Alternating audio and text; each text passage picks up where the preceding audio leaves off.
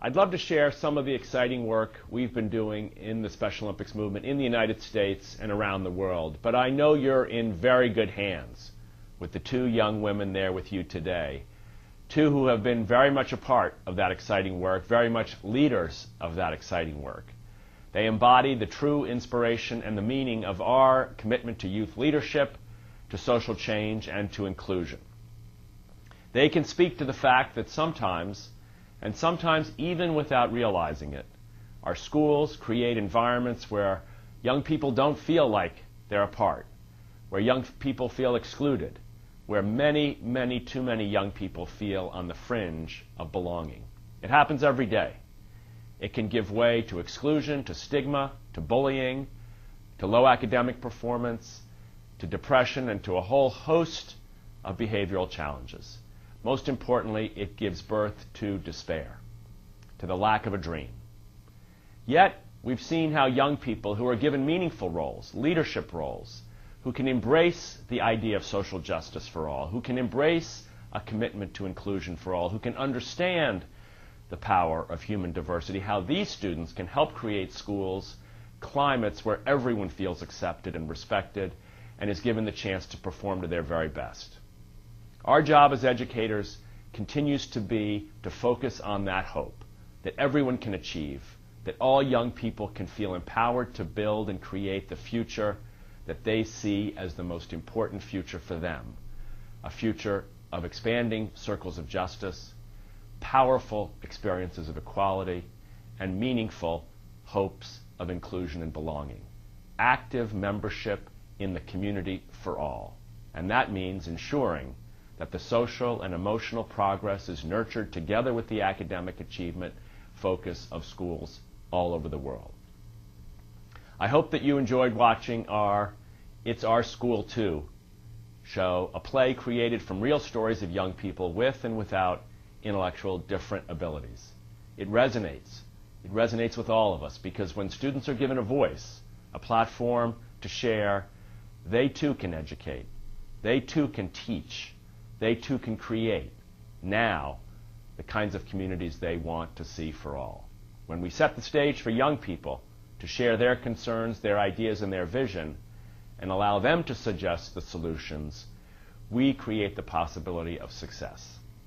I'm honored to introduce you to two extraordinary young women, Jamie Behymer and Danielle Liebl. Jamie carries herself with grace and poise and power, and she's just 16 years old. She just co-authored the Inclusive Youth Leadership Guidebook and co-chairs the efforts to continually educate students on inclusive leadership around the country.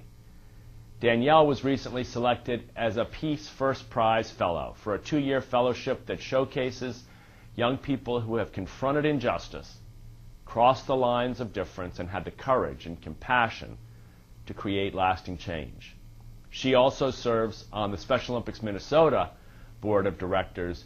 She's overcome a lot of adversity, but you wouldn't know it to see her smile. She just shows the determination to stand up for herself and for others. Both Jamie and Danielle share my passion for Special Olympics, but more importantly, they share a commitment to building a more hopeful and inclusive future. You'll soon learn about them, about their commitment, and about the power of youth leadership to make a difference. Ladies and gentlemen, thank you for your attention, and now please welcome Jamie and Danielle. All right. Yeah.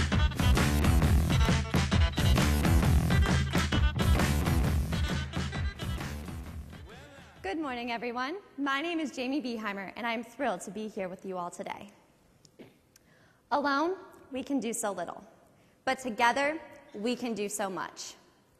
It was his first big competition, and the whole bowling alley was cheering for him. Seeing the smile on his face made people cheer even louder. The way everyone joined together just for him was the most amazing experience ever. In 2008, I had the opportunity to attend my first Special Olympics event as a sister cheering on her brother, who has autism. My brother Jason was a fearless bowler and qualified to participate in the area bowling tournament, and I wanted to be at the bowling alley to cheer him on. While we were there, people were bustling, pins were being knocked down, but most importantly, celebrations were being made. Hundreds of people, with most never meeting before that day, joined together to support each other, to make strikes and earn the top score. The atmosphere generated a community of excitement and friendship. Having an older brother with an intellectual disability, I was exposed to a life much different than my peers. Growing up, my family had one rule: always support each other in anything and everything. This meant that Jason would attend my gymnastics and ballet classes, while I went to his speech and occupational therapy sessions. While most kids would have hated following their older sibling, I enjoyed it. Being with my brother was all that mattered to me, and naturally, when he joined Special Olympics, I wanted to be right by his side. How lucky was I when I started middle school, and my district started offering Special Olympics Unified Sports, a program where students with and without intellectual disabilities compete side by side in a variety of sporting events. Not only was I given the opportunity to work with my brother, but I was also able to meet some of the greatest people in the entire world, not just through sports, but through student leadership as well. Because of my active involvement with Special Olympics during middle school, I was able to join the National Youth Activation Committee during high school and meet one of my greatest friends, Miss Danielle Liebl.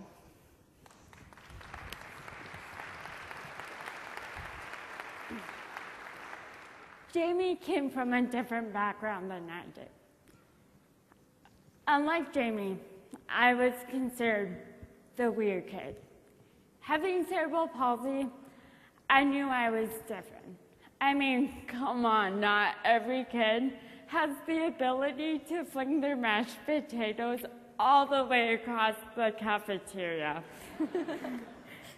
Growing up, I never saw these differences as a negative thing. Well, at least not until I entered my elementary years. It seemed as though my peers would make it a point to call upon these differences as if I wasn't aware of them. Did you know you walk funny? We might as well call you four legs because you shake so much. You're slow. These are just a few comments that I heard throughout elementary school.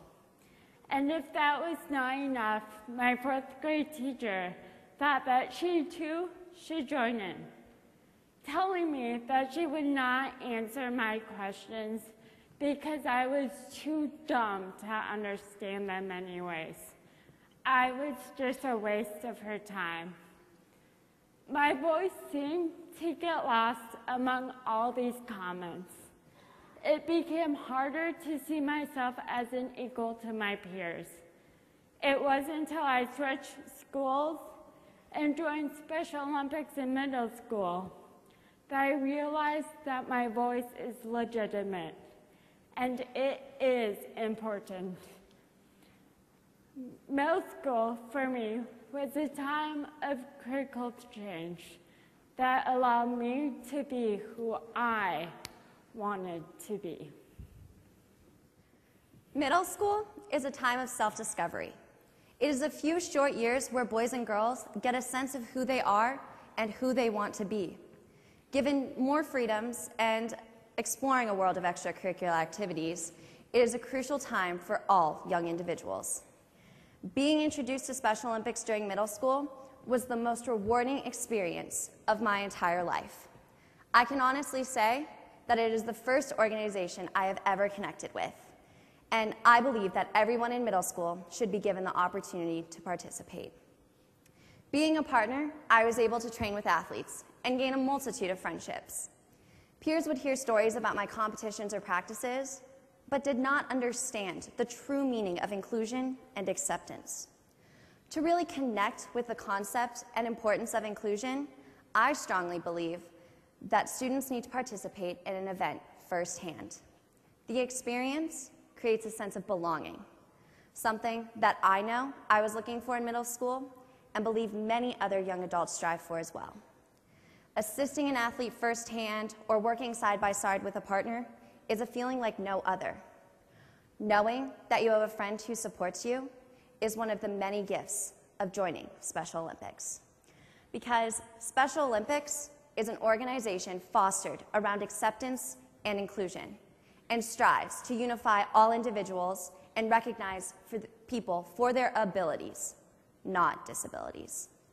Special Olympics is joy and respect, but also dignity and empowerment. Special Olympics is a family, and once a member, always a member. A sense of belonging is something that all students in middle school search for. For me, just like Jamie, mine came through Special Olympics.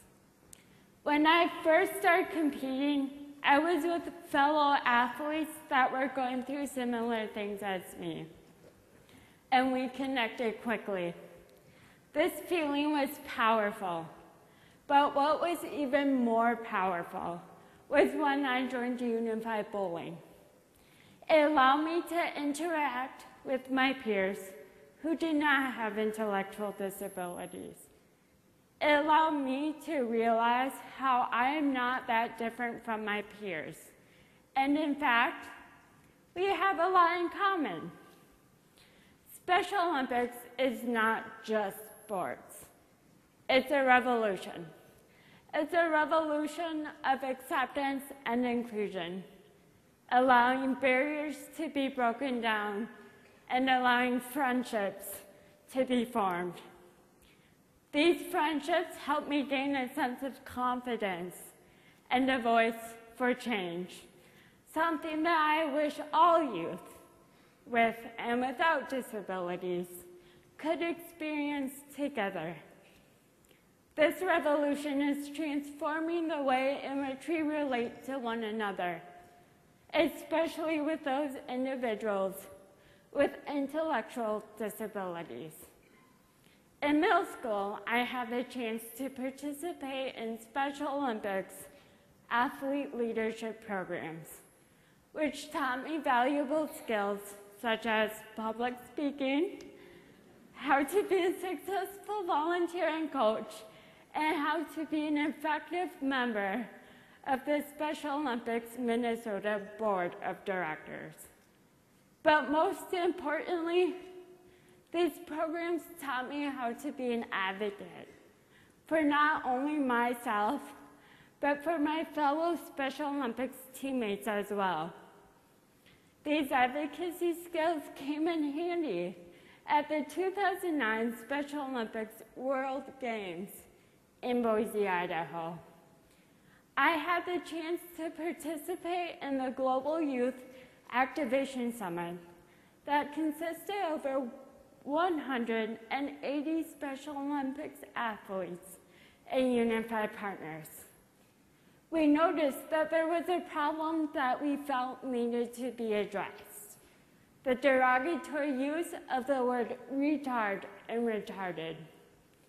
With the skills that Special Olympics had taught me, I was able to participate in forming the National Spread the Word to End the Word campaign, which is now hosted in hundreds of schools around the country. I, too, was able to host the Spread the Word to End the Word campaign in both my high school and middle school. When I was in 7th grade and my brother was in 8th, we decided to host our own Spread the Word to End the Word campaign. In the same year, Danielle launched the campaign. Together, my brother and I advocated for eliminating the hurtful use of the word retard from our school campus. This event was held and was a catalyst for my involvement as a youth leader with Special Olympics. But it also provided my brother with the opportunity to share his voice with the student body. While my brother and I have always been two peas in a pod, I normally talked enough for both of us. However, after participating in the Spread the Word to End the Word campaign, he developed a voice of his own and continues to use it today. The opportunities for leadership that we both had through Special Olympics during middle school gave us the confidence we needed to enter high school. Upon entering high school, I was unaware of how many opportunities I would be given to engage in extracurricular activities. However, I knew where my passion was. I continued to participate as a partner in our Unified Sports Program, but was also introduced to the Special Olympics Arizona Youth Activation Committee, a group of high school students with and without disabilities that work to instill acceptance and inclusion in schools throughout the state. Last year, our group of 12 youth leaders invited 30 schools to participate in a Youth Activation Summit, which is an event that brings together administrators and students from across states to talk about Special Olympics programs and how they can spark interest in starting at schools. At this event, administrators and students, both with and without intellectual disabilities, joined us for sessions about leading the inclusion revolution and ended the day with a unified basketball game to keep spirits alive and amplified. All 30 schools signed a letter of intent that day and continue to participate in Special Olympics programs and the Special Olympics movement. Working to continually inspire others, our Youth Activation Committee hosted a leadership conference this past August, with more than 50 schools from across the state participating.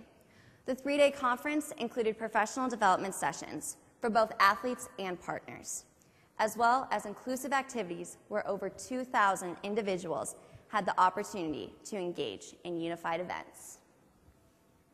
Unlike Jamie, I did not join my state's Youth Activation Committee, primarily because Minnesota did not have one.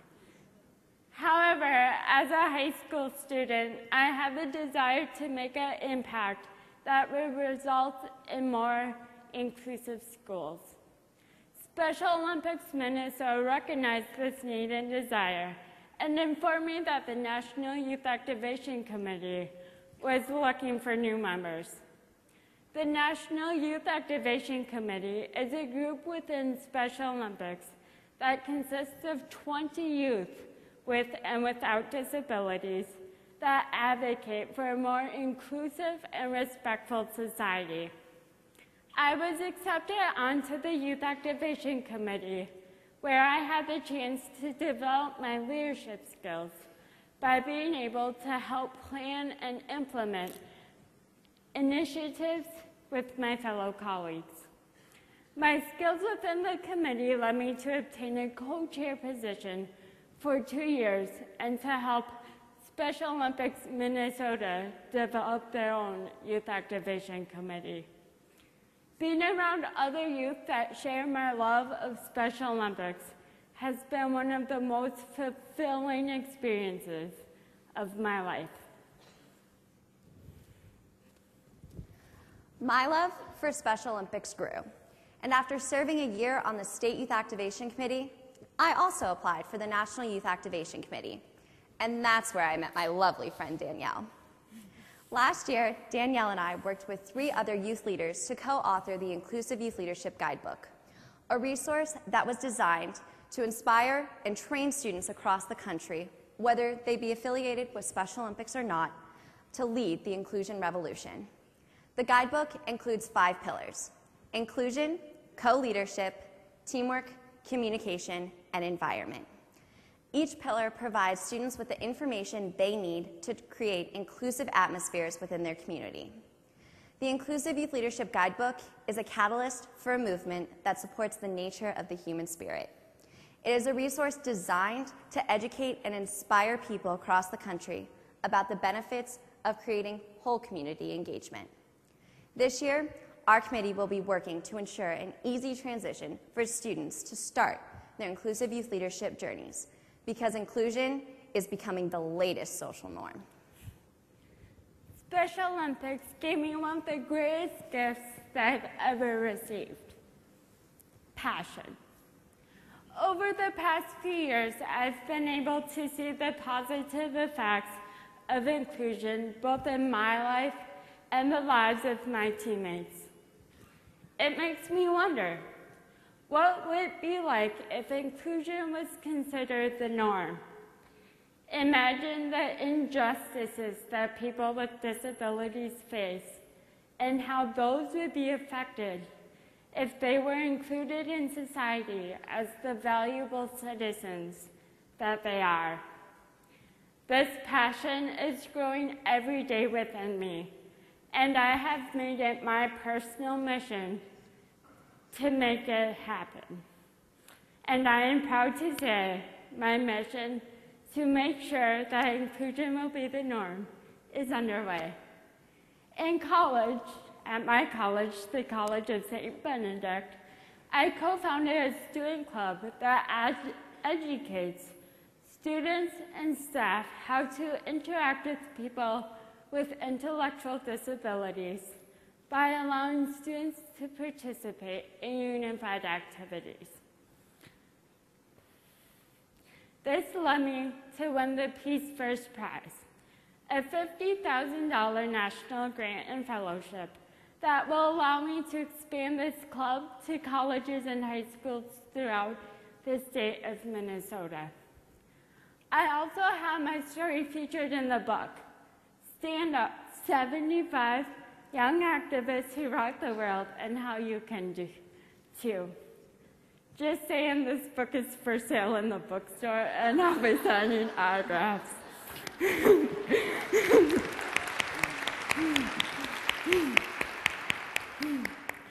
Special Olympics helped me shape my future. It helped me realize that if I have the determination and passion, there are no limits in what I can or cannot do. Without Special Olympics, I would have never experienced joy like I have over the last 7 years. I have become a more caring person, and the talents of every athlete I meet constantly inspire and enrich me.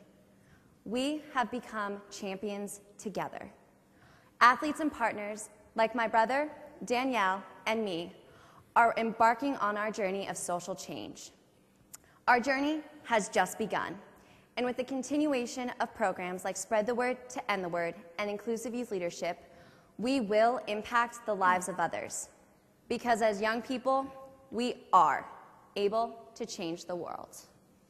Now, we are going to turn it to you, the teachers and administrators, to help other students, your students, to create their story of acceptance, inclusion, and respect. As a teacher, you are more than someone who teaches math or social studies. You are a role model for a positive way of life. Inspiring your students to participate in Special Olympics will impact society forever. You will be the leaders in a movement that has already begun. So, what are you going to do? Will you join us in the inclusion revolution? Thank you. You stay here. Yeah.